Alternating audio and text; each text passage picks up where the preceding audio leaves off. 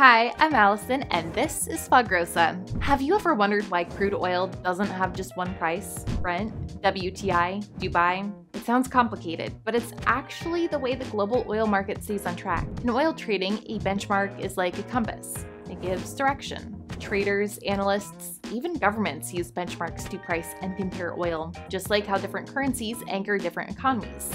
Oil benchmarks anchor different markets. Let's start with Brent, the most recognized name in oil pricing. It's a light, low-sulfur crude from the North Sea. Brent is popular because its market is liquid, transparent, and widely used. Even crude from the Middle East or West Africa is often priced against Brent, adjusted for quality and delivery.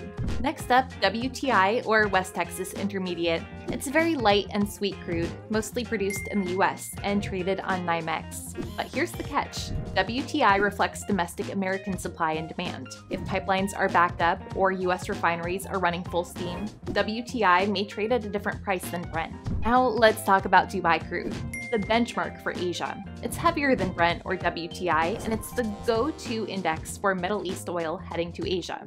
Many long-term supply contracts in countries like Japan, Korea, and China use Dubai as a pricing base. So why all the different benchmarks? Because oil isn't identical everywhere. It flows through different pipes, moves across different oceans, and serves different markets. Think of it like time zones. Everyone's on the same planet, but they read the clock a little differently.